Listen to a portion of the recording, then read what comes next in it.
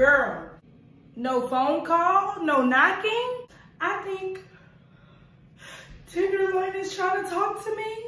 And I don't know what to do because, you know, I'm really nice and I don't like to just tell people like, no, you know, I don't want to talk to you, girl. So please help me come up with an excuse.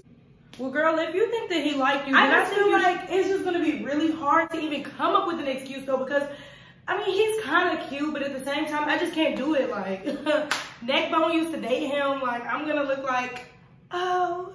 Well, I wouldn't say be mean about it. I mean, I guess, like, I could really just try to, like, avoid him and maybe block him on socials.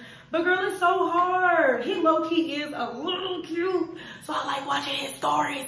But, bitch, Tenderloin is not all that, okay, girl? So, I really don't know what to do.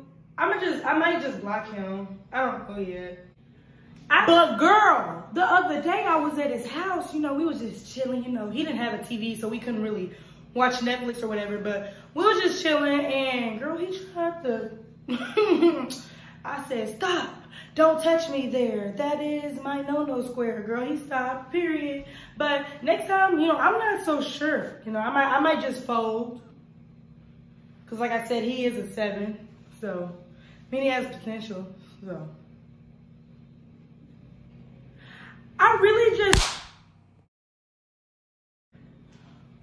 why would you, I just came to ask for advice. Get your ass off me.